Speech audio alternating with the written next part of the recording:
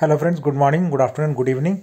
So as you understand from the title that this is only for the students who got the lower rank in Kcet, right? And they feel that it is very difficult to get computer science or the related branches in any of the private college. Say their Kcet ranking is 70,000, 80,000, 90,000, 1 lakh and above rankings, right? So in that case, it is difficult to get a CSE in private college, and even CSE related specialization branches are also tough.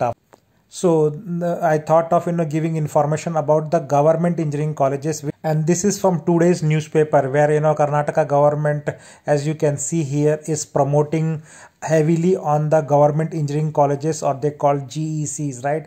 And they are going to build a GECs as a top-notch institute is what is their efforts the next 3-4 years, right?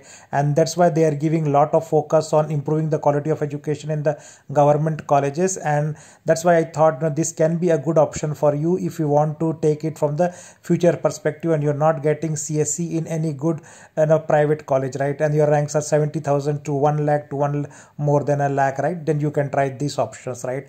So if you see in this newspaper cutoff that there are 3,730 government seats are available, and GECs are the best in class for technical education is what government says. And government is saying that GECs will be innovation destination for generation next, right? This is government focus clearly. And if you see, they have also given the course intake of all of those government engineering college from the order. So SKSJTI in Bangalore, then you see all the courses intake.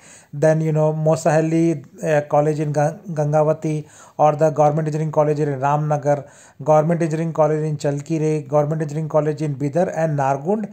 And then there are a lot number of around 7-8 more colleges in Chamrajnagar, Hassan, Haveri, Karwar, Pete. So total 14 colleges are there, and these are the seat metrics of all those 14 colleges where you can try computer science and the electronics and the computer specialization branches, right? And why government is saying that these are going to be a good colleges, or they are going to see a good placement and internship in the future, I will tell. So in the lines of IITs, which is Indian Institute of Technology, Karnataka government is going to develop 7 institute as KIT. It will be called Karnataka Institute of Technology, and those 7 are the one which I gave on the top of the page, right? In the previous slide, SKSJTI, Ramnagar GEC, Karwar GEC, KRPT GEC, and Hassan Government College, Haveri and Talakalu Government College. These 7 will be upgraded from current GEC, and they will be later called as a KIT, Karnataka Institute of Technology. And the rest 7, right? So first 7 and the next 7. The next 7, which is in Chamrajnagar, Huligan, Kushalnagar, and all those will be, those GECs will also be upgraded as a regional ecosystem of technical education or excellence, RETE, as a technical institute of excellence. So government is going to focus on all these 14 college. First 7 college will be called as KITs, and the next 7 will also get a focus, right? And government is also talking about creating a placements and internship in this college, right? And placement opportunities in renowned national and the international companies, you can see in this advertisement of government. And they have already tied up with Infosys for providing learning and certification courses across these colleges.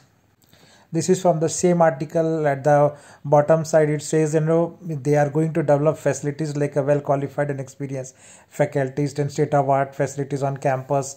So all of this is government focus, and they try to bring internship and the placement in this college.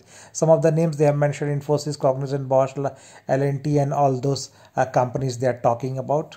Another point, they are trying this they're promoting digital learning also. They are going to have a internet ready and the Wi-Fi enabled classrooms, and the fees of these colleges are quite low, under budget also, right? So admission fee, they have mentioned that first year fee will be 38,000, and the next 4 years fees will be 30,000 each. So if you put together around 1 lakh 30,000 you will be able to complete your complete engineering degree in just 1,30,000.